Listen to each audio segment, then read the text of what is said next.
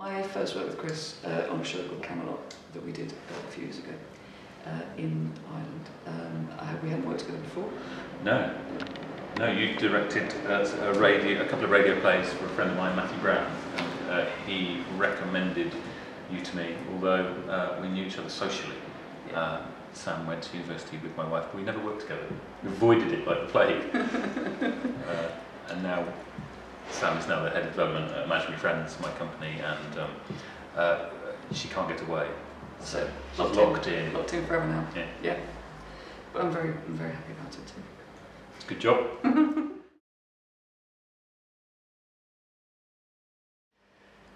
Well, there's obviously every job as a script editor is a bit different because every show is a bit different, and so I've done shows in the past where you're working on episodic television, you're working with lots of different writers on series, and then that's obviously very different now with working with Chris on a huge single story, a serial story, where you're working with one writer. So the job changes depending on what the show is.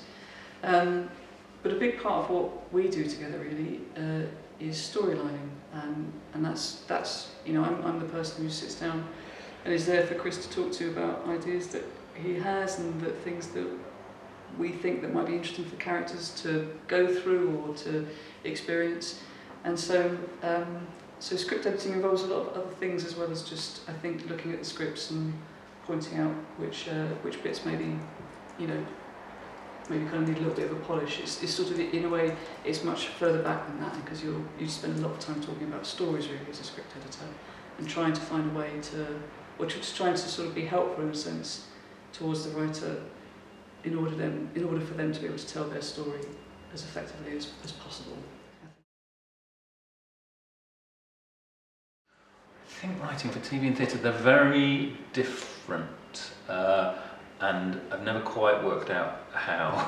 I think television's a lot about events. I think you see the events on screen, you're working your way through those. Theatre is often more about the conversations and discussions and reactions to events, which often happen off stage, but really you often see the ramifications happen on stage, the effects on the characters. That's not an absolute truth, but it's one possible variation. I think, funnily enough, now in television you have that longer form as well. You have stories that can go on for 8 or 16 or 40 hours. So that's an extraordinary form that's coming in.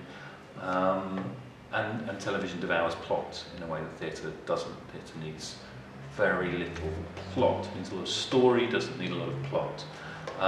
And so television is constantly about what happens next, what's the next event, what's the next turn.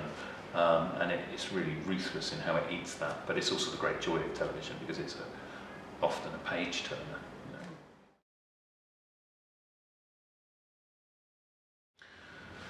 The Returned, for me, I love The Returned. I think that's great, and I love Orange is the New Black.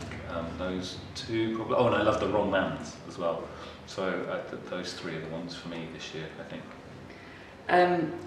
I would yes, those. So I just taken you have, yeah. Sorry, I'm getting quick. I just started watching Orange is the New Black the other night and did watched 3 back to back, and I think I really enjoyed it. I really enjoyed The Returned. But the other thing that I've come a little bit late to, but I'm catching up on this year, is Borgen, which is, what's brilliant about it is just one of those things that sort of sounds really dry, but actually is just fantastic. And I think the other thing that just talking about kind of what television is and what really works on television, it is also seems to be a form where you can have a female lead in something, and it just really works. I think with Orange is the New Black and with Borgen, you just see a story where, often it would be a story about the male equivalent, about the male politician, the male prime minister, or in the male prison. Yeah, certainly in movies. Certainly in the movies, that's right. And it sort of feels like there's more space to tell stories about the female experience and about women in television in a way than there is maybe in movies. I don't know, but certainly those are the ones that kind of really stand out for me. that have been really, really great to see.